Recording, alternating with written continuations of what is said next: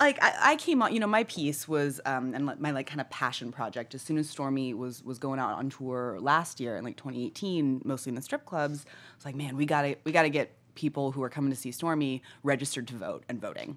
I don't care what your politics are. If you're Team Stormy, we want you in that ballot box. Or even if you're not Team Stormy. Exactly. I don't care. Just vote. Just vote.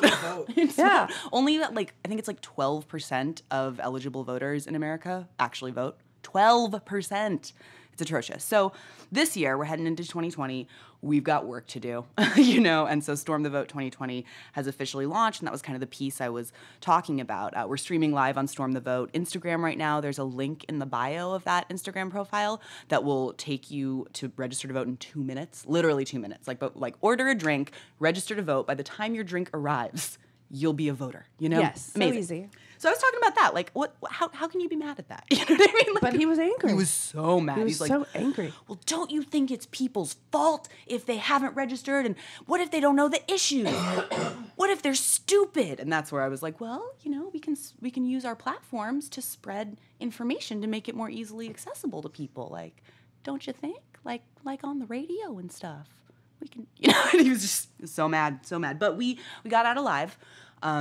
Siouxsie, please tell everybody what to do and where to find us. All right, so stormthevote.com will be live by the time this podcast is live, so go check it out. There's some very wonderful photos of Stormy on there to incentivize you. Also, Kathy Griffin's in some photos. We've had a wild couple of years, but 2020 is coming up. Not only do we have the general election on November 2nd, in California we've got primaries on March 3rd. That's when we're going to be getting a new district attorney, and I don't know if y'all know, but district attorneys decide who goes to jail, so it's pretty important.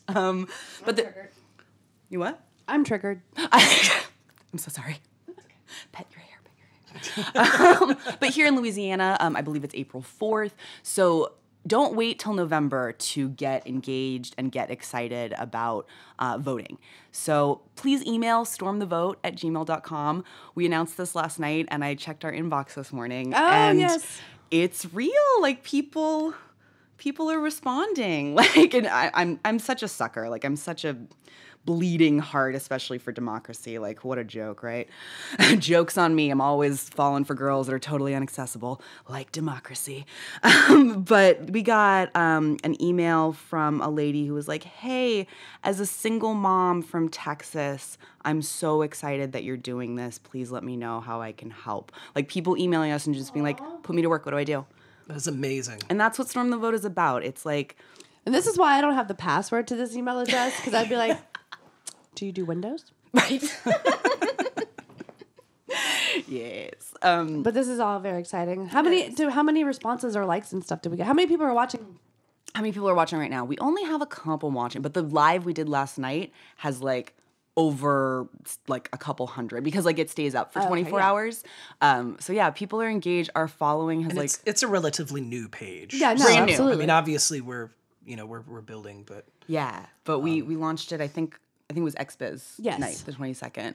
And yeah, it's what we can do, right? I think a lot of people get so bogged down by how big the problems are in this world. And if you can't solve it all at once, might as well just not do anything at all. Baby steps. Exactly. Small, measurable goals. You can register to vote in 2 minutes. Come see Stormy's show.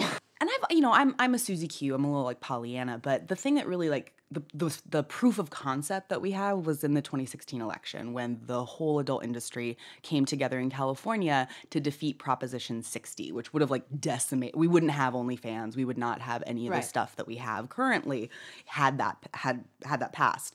And we were outspent on that campaign by 10 to 1. We had made less than $1 million that we had all pooled together, and we're like, is this a campaign? But what we had was people like you, Stormy, and people who have these huge platforms because of porn, because of adult industry stuff.